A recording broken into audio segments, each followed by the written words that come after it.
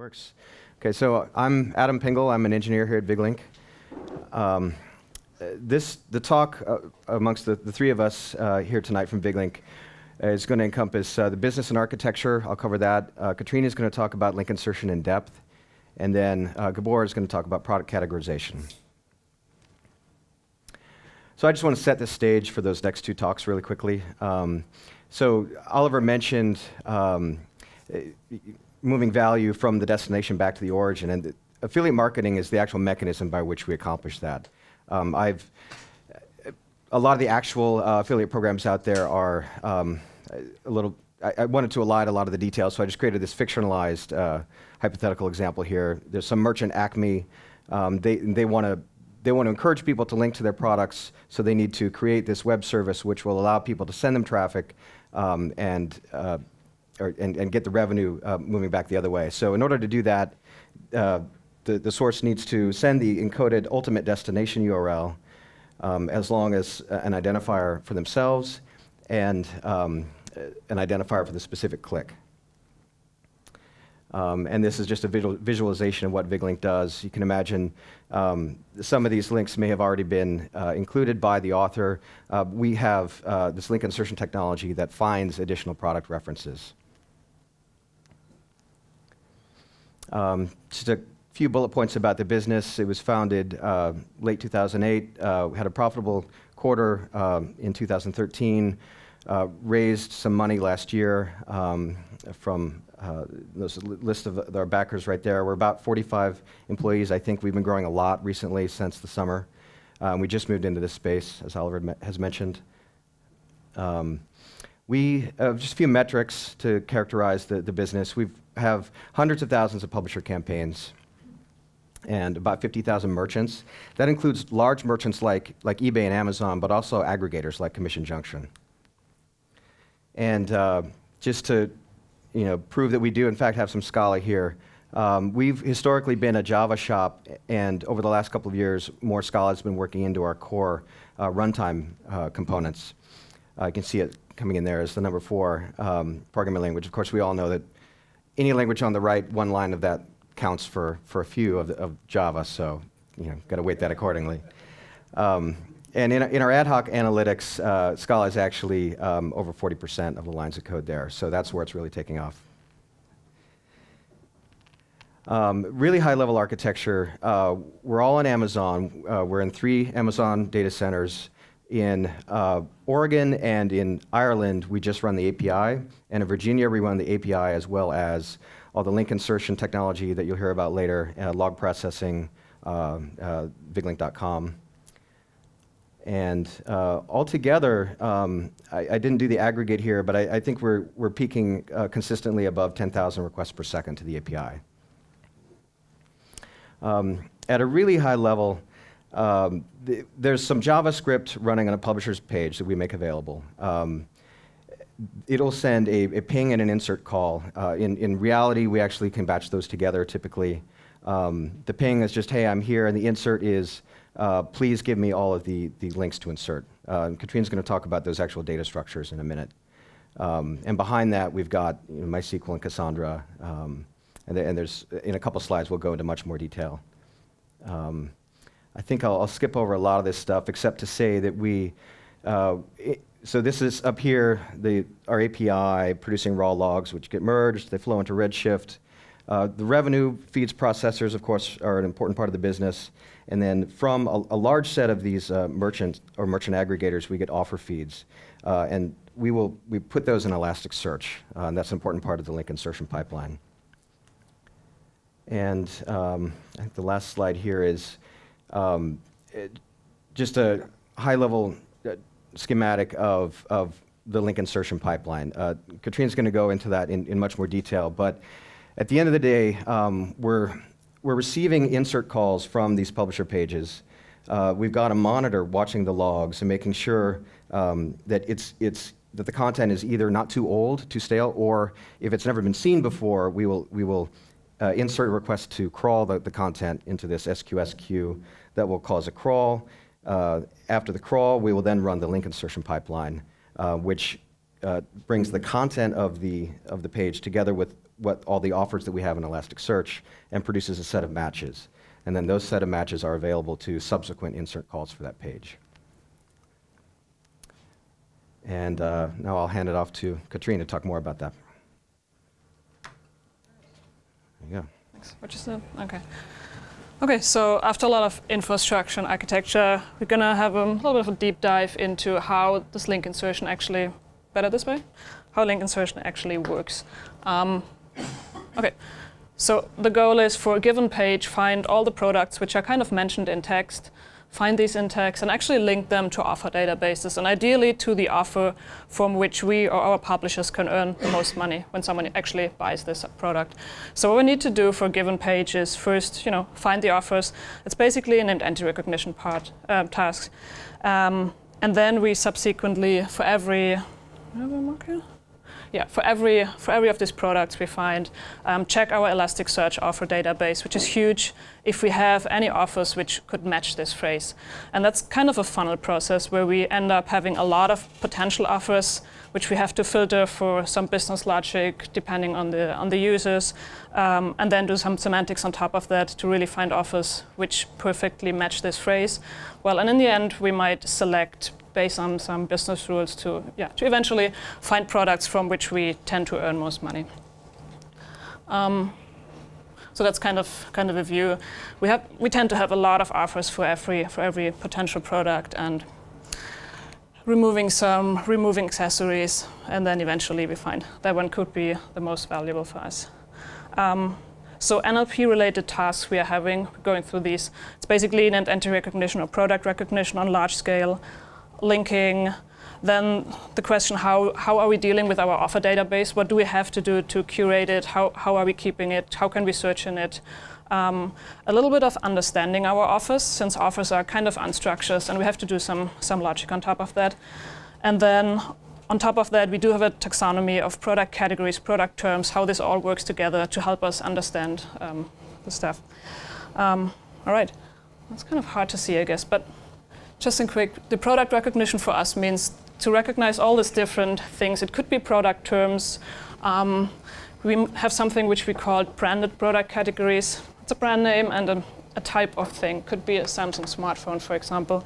It can be product lines. So in the whole world of products, there's a lot of different kind of words we're actually interested in. And all these should be recognized.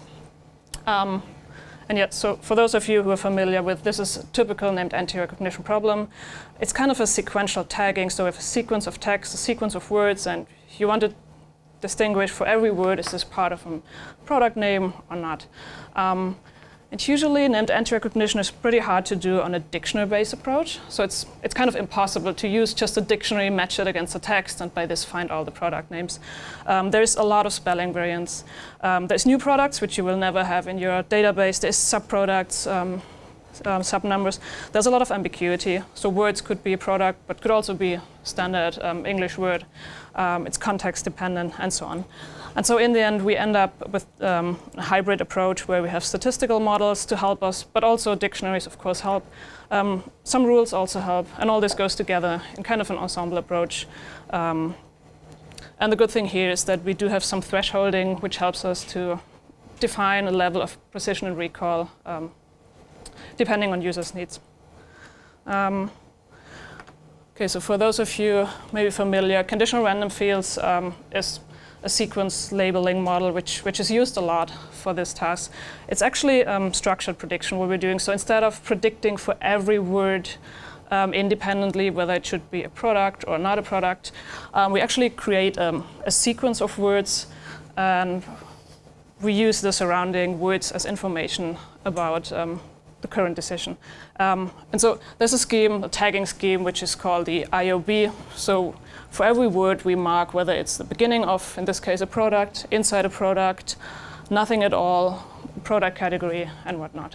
And then usually what has to be done here is a lot of feature engineering to find out what your model should be informed about. So what's interesting is usually the word itself, the tokens, maybe a stamped form, a lot of information on orthographical or morphological stuff, such as suffixes, prefixes, maybe word patterns, Are there dashes? Are there a lot of numbers inside? Is it capitalized? And all this stuff helps the model to learn. For sure, context is important. So how do the neighboring tokens look like?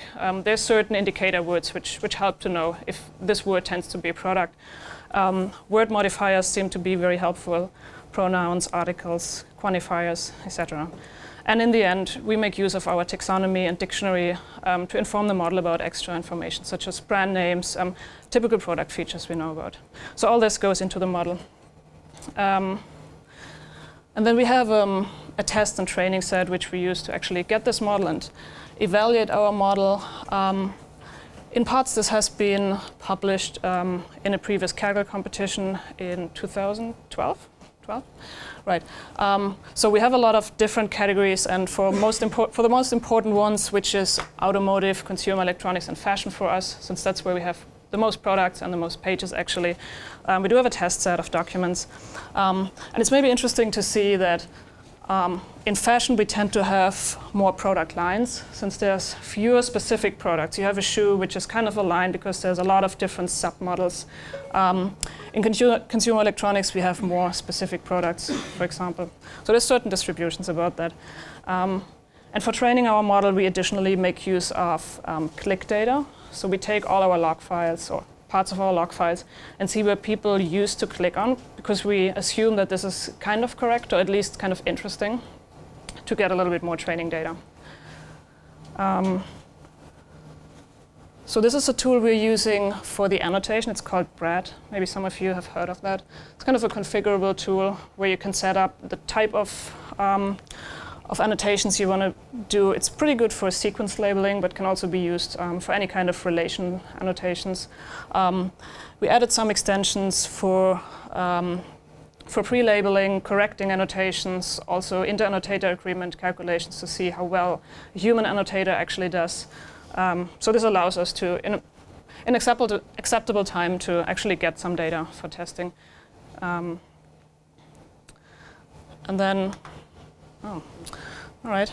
And then evaluating this, so without going into the details, we have a couple of models, as I said before, which go into an ensemble, and they have different performance values. So there's numbers called recall and precision. So recall usually tells you the coverage, so how many of the actual entities does your model recognize. Precision tells you how precisely this is done. We have models which are super precise, and others which tend to be rather sloppy. So they recognize phrases which are not actually products in our very clear definition. But it shows in the end, we have to keep these models in, since when we do A/B tests, it shows that people like to click on this little bit of sloppy terms, which still lead them to interesting sites.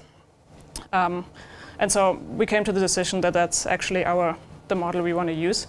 In the end, we do have this precision recall curve, where we can still decide for a given publisher who might be more interested in high quality links. We can still say, okay, let's have a lever somewhere here. We are very much interested in precision.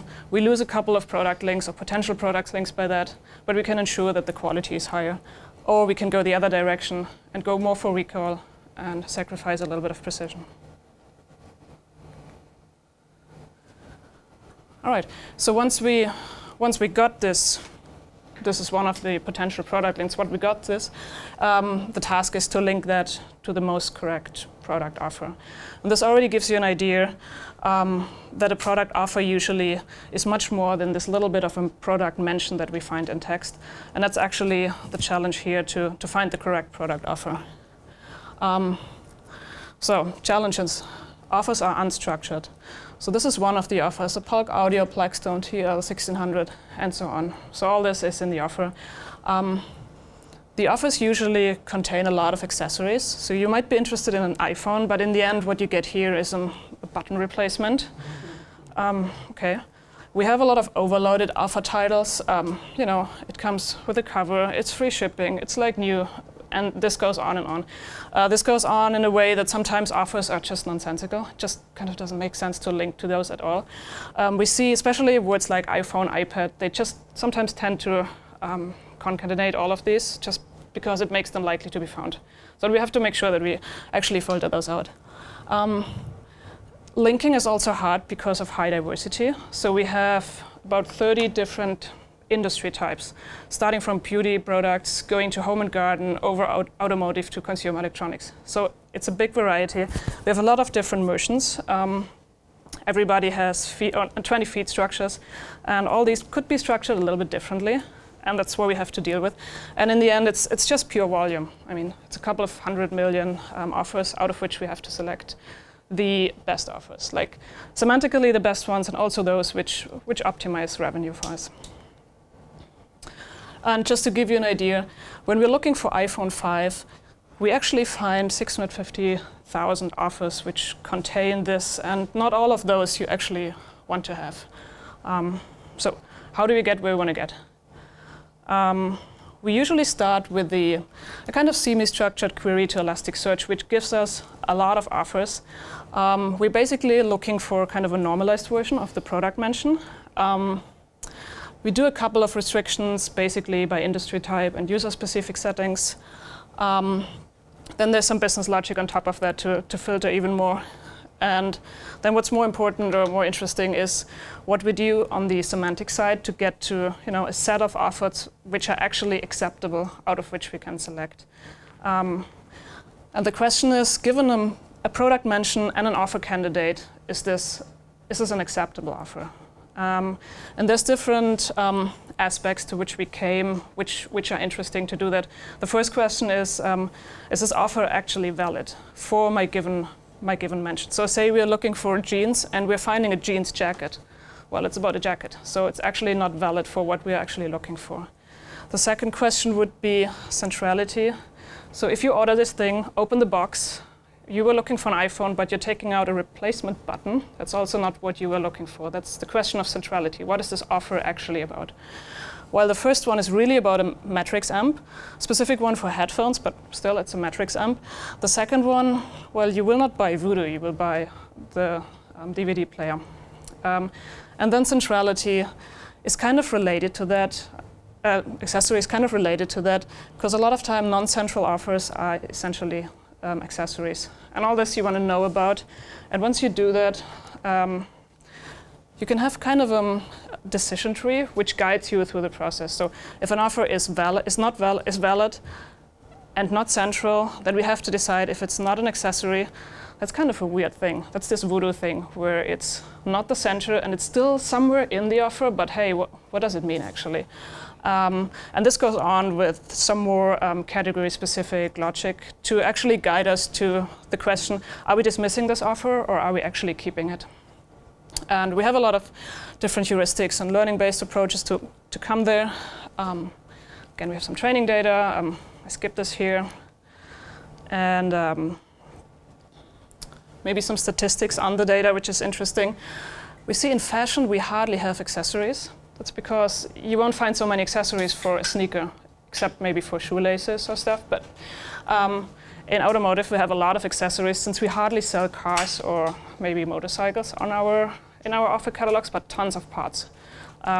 So there's different distributions of these problems. In the end, right now, we are at a precision of around 70% for this decision tree. So there's clearly room for improvement, but it's a good start. Okay, so I'm going to hand over to Adam for more on the offer feeds. Yeah, I'll just describe our offer store really quickly and give these guys a chance to swap the mic. So we consume feeds, approximately 20 different feeds. Some of these feeds are composed of, I think, hundreds of files, in at least one case. That nets us about 400 million offers, and we refresh that every single day. So there's a long story behind our offer store. We started off many years ago, well before I was here, just embedding Lucene in a Tomcat container, running it that way. That worked for a while. Then we moved to Solar, early versions of Solar 3, still on a single box with lots of memory. And then in around early 2013, on top of Solar 3.5, we did our own sharding, just product ID Mod 5. You can imagine that wasn't the most flexible arrangement with ELB load balancing. So what we went to about a year ago was Elasticsearch. it has handled as high as 10,000 requests per second. I think we run typically much closer to that 2 number these days. We've done a lot more tuning, a lot more caching. We have about 30 nodes in the cluster. Depending on the index size, it'll be anywhere between 1 to 8 shards with no replicas. And we are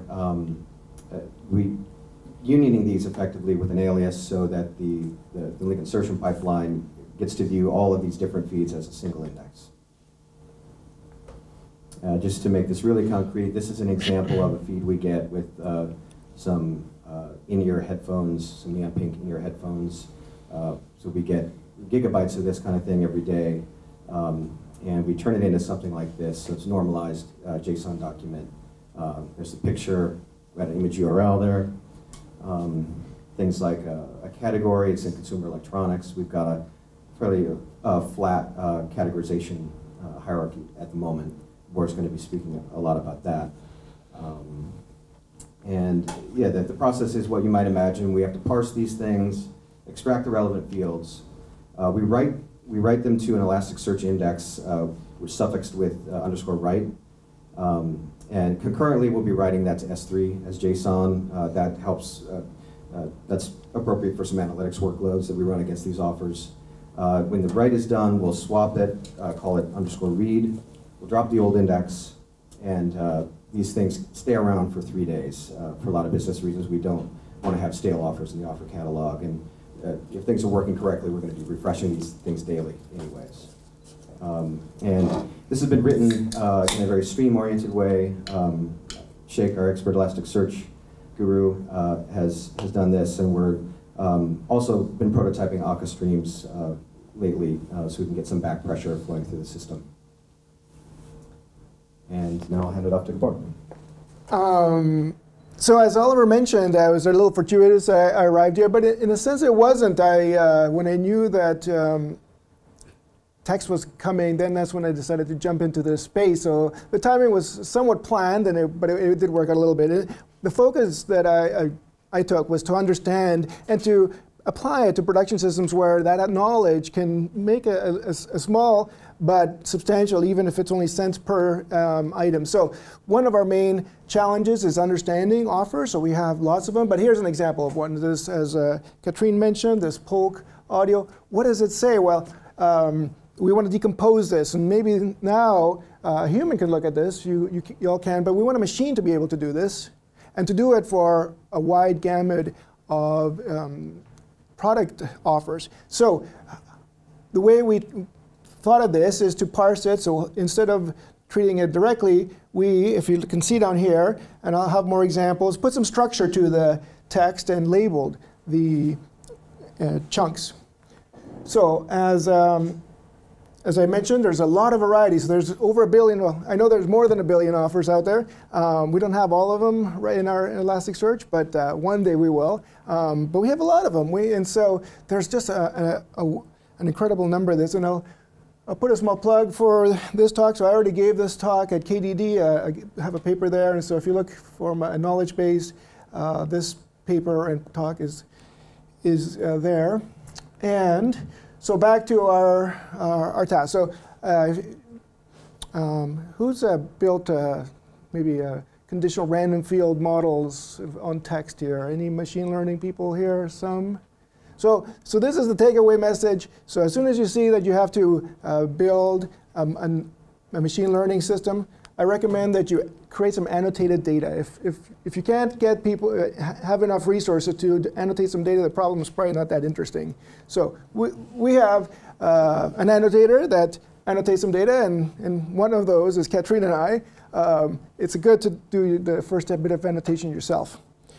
So annotate a lot of data. So no special tool required, but you have to think about what you're annotating, what you're trying to accomplish. So, and Katrin already mentioned this, so let's say that we tokenize the string, but I repeat it in part because you'll also encounter this. This is one of the takeaway messages of the state of the art. What you typically do is you put the labels here with this BIO labeling, and then you move that over here, because this is your label, and now you're going to put some features around here. What's the first character? You put a bunch of features. This new deep learning method is trying to get away from doing this engineering, but for now, you have to get your hands dirty, and actually it's also good to know what the space is. So that's typical. As Katrin mentioned, we use it for recognition. We also are using it here. So so we did 5 full cross validations. We divided the data into 5 chunks and then tested it.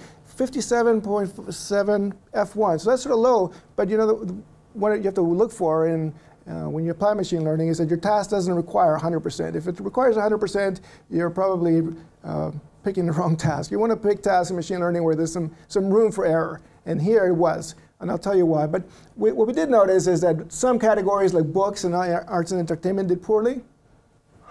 Maybe we can, let's explore. So now we're exploring in the model, so let's not just take it on its own. Let's find out what this behavior is. And this is where the interesting part of it was for us, is that sure enough, when you train just on books, you set aside the books, and you don't include all the other noise like consumer electronics, then it gets great performance.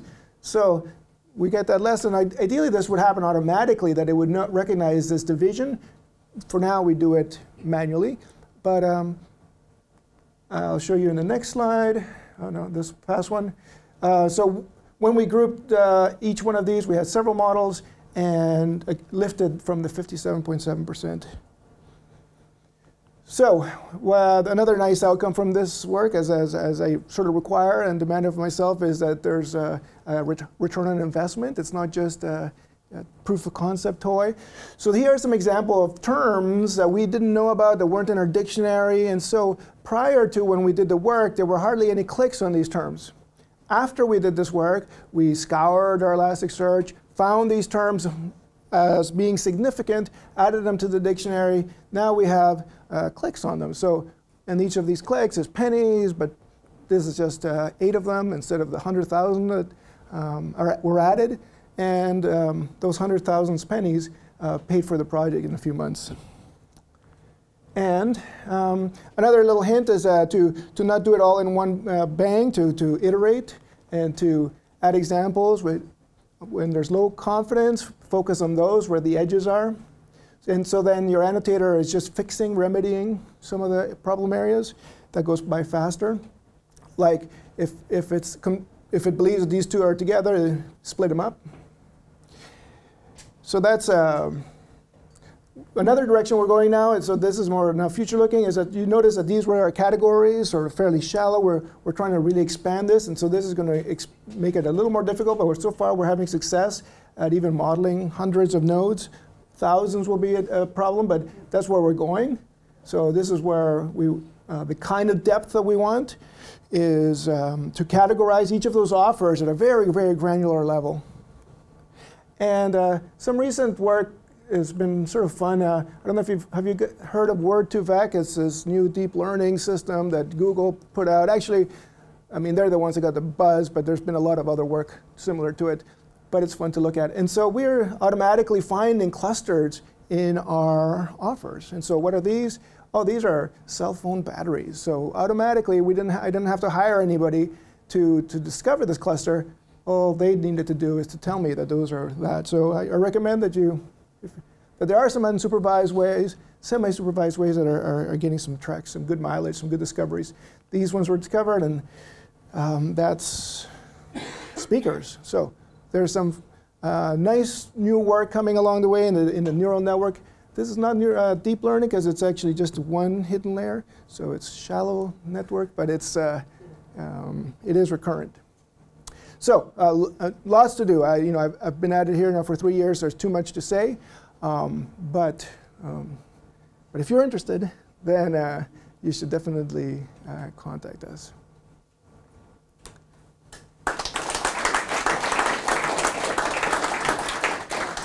So this ontologies you're building, so you want to grow a deeper ontology. Yes. So is this automatic ontology? Are you growing automatically, or is it manual, or combination of both? So it's a combination. Certainly we gave the beginning of it, and in part we inherit some of the structure from all our merchants. They have their own understanding of for an initial divisioning. And then to go deeper, we have a human, sort of, because that's fairly easy. You know, the returns on that investment diminish as you get more granular. And so that's what this looks like. A nice opportunity is to be the ability to grow concepts automatically and then find ways to link them. It looks promising, but stay tuned. Any other questions on our technology, maybe on Elasticsearch, or yes? What is the difficulty between making something more generic versus go after vertical domains and training them individually? What's the challenge there? Well, let's say if we go back to this, so is this generic enough? Like, is that a gamut of, like this is about 30 different industries. All of these are in Elasticsearch.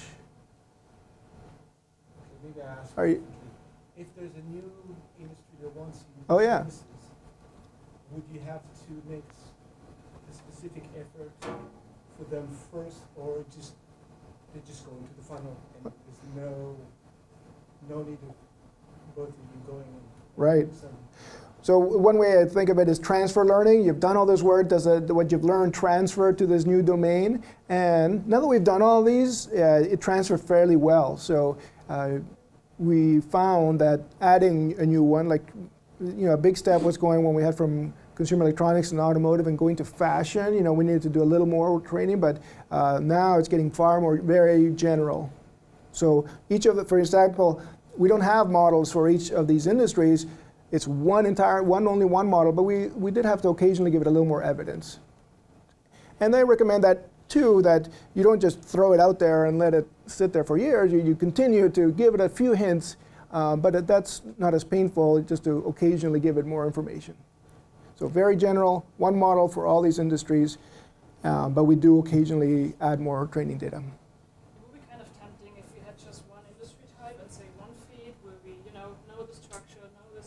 Specifics of this feed to optimize for that feed. That's why I was showing this diversity thing, because there's so many different things. We don't optimize for one of them. And what I showed here is that in this case, books, you should have an individual one. But other than that, each of these others benefited from having evidence of the others. So, okay, but just to clarify, you don't have to create a different or specialize in ontology for each domain. No. You have like one ontology. That's right. For the universe? We do, yeah. So all those features just go in, and whether the fashion terms you decide to use them or not, it's up to the model.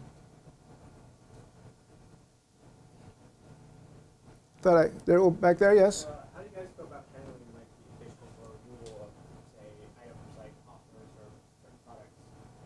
Sure. So the question is, how do we handle with the addition and removal of offers? So I think Anna might be able to help with the processing, because in part it's an Elasticsearch problem. How do we put timeouts there, and we just feed them in? It's just a. All right. Well, thank you again.